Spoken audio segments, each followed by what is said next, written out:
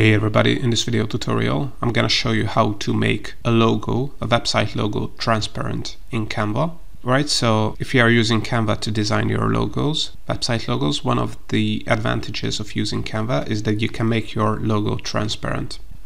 Right, so how you can make the logo transparent, all you have to do is basically design your logo. There are multiple ways to do it. I have other tutorials on my YouTube channel that you can check out. Once you have designed your logo, all you have to do is click on share and select download. And when you are downloading the image, besides changing the file format and stuff like that, you also have the option to enable transparent background. So if you click on this and download the website logo, the background of the logo will be transparent. As you can see, we can see this crown icon here.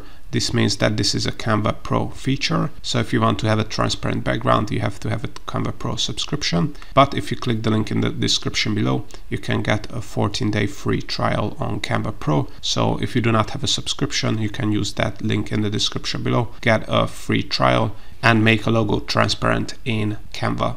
So now this is how to make a transparent background logo inside Canva.